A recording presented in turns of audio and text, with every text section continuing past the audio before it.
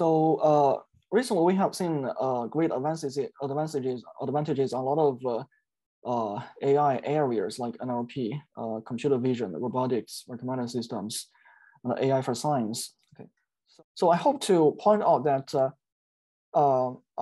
complexity and the strengths are actually two orthogonal concepts to consider in explainable AI, actually explainable recommendation, which means that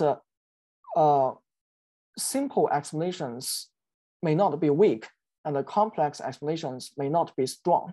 Sometimes maybe there's a very complex explanation, but this explanation, possibly it could be weak. So among all of these four dimensions, of course, we first hope to extract those strong recommendations, right? We hope to make sure that our explanation can really kick out the recommendation from the top K recommendation list so that the explanation is strong.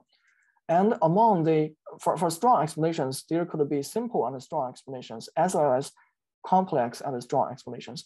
Among these two types of explanations, we hope to find those simple and strong explanations, because this can better help cognitively easier for users to understand in terms of explainable recommendation.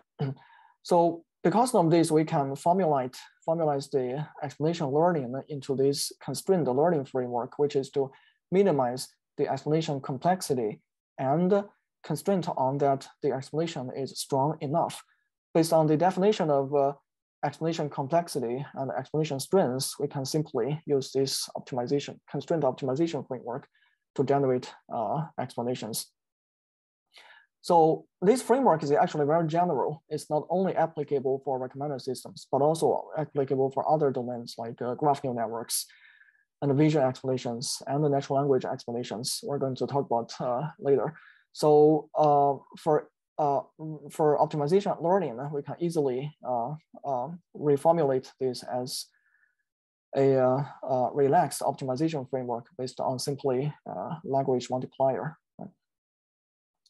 So another problem we have to consider usually in explainable AI is that how do we evaluate explanations? This is a very challenging problem actually, especially for explainable AI. In other more standard AI tasks like classification, usually we have the ground truth so that we can easily evaluate the performance using, for example, precision, recall, and F measure. But in explainable AI, in most scenarios, we do not have ground truth explanations. So it's very difficult to us to evaluate the explanations. So based on the counterfactual reasoning and explanation framework, we also try to propose some easily usable evaluation metrics for explanation, which is to evaluate the sufficiency and the necessity of the explanations. So to better understand the concept of sufficiency and necessity, maybe let me remind you of this very simple high school level definition of sufficiency and necessity. If we have a condition S and a condition N, if we know that if S happens, then N will happen, then we say that S is a sufficient condition for N.